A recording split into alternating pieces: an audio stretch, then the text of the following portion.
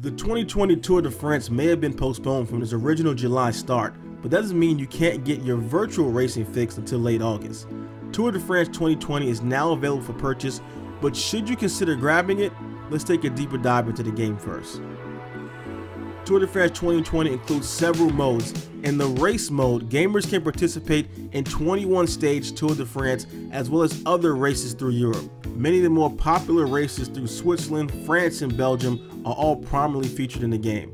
Gamers can also create and control their own rider in the Pro Leader mode and race across Europe, or manage their own cycling team in the Pro Team mode. Lastly, gamers can face their friends or others in a challenge mode head-to-head. The graphics for the game are, in a word, remarkable. First of all, let's start with the racetracks.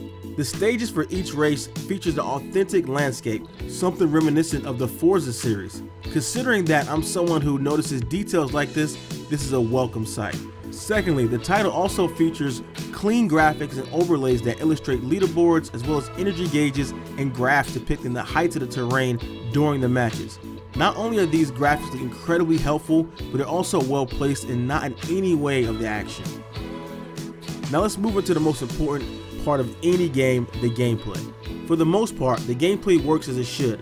And let me explain what I mean. In cycling, it's important to make sure that you, the racer, need to conserve as much energy as you can throughout the event.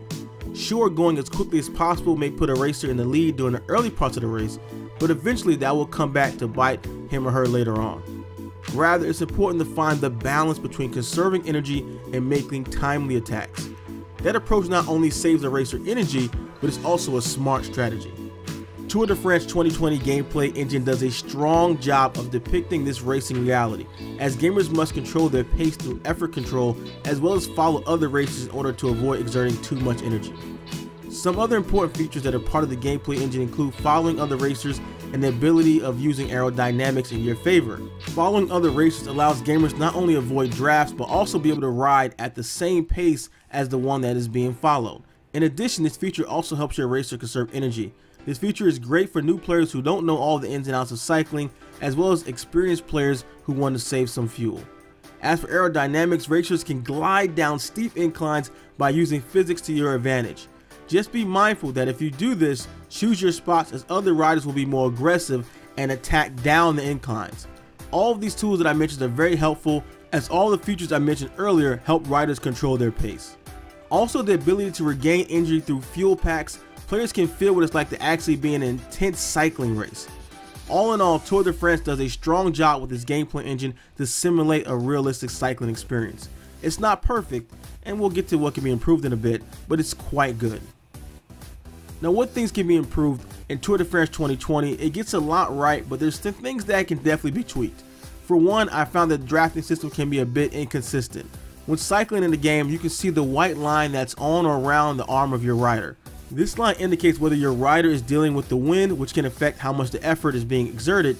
At times, I found that even when I was behind another rider, or even in a pack of riders, I could still see that white line. That seems to indicate that the drafting system could be tweaked up a bit. Second, team communication could also be improved. During a race, the cyclists can communicate with other members of the team. Gamers can instruct other teammates to attack, change their tempo, or wait for other racers.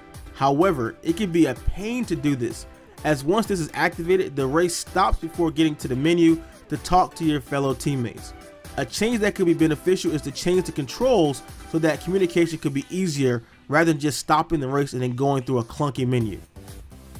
In the end, if you're a hardcore cycling fan, there's a good chance you'll love this game. The game modes are rather simplistic, but the gameplay has the kind of realism that will appeal to the individuals who can't get enough of cycling. And if you're someone who's just interested in the sport, there's enough there for you to have a lot of fun with this game. Just be sure to get familiar with the controls, because every aspect of the game is unique and it takes time to learn the proper way to cycle. Despite some flaws here and there, Tour de France 2020 is a quality cycling simulator, and there's a lot here for both hardcore and casual cycling enthusiasts. We give it a 7 out of 10. If you enjoy our content here at SGL, like, subscribe for more news, reviews, and tips from your favorite sports games. Want to take your game to the next level? Join us on Patreon and become an SGL Insider today.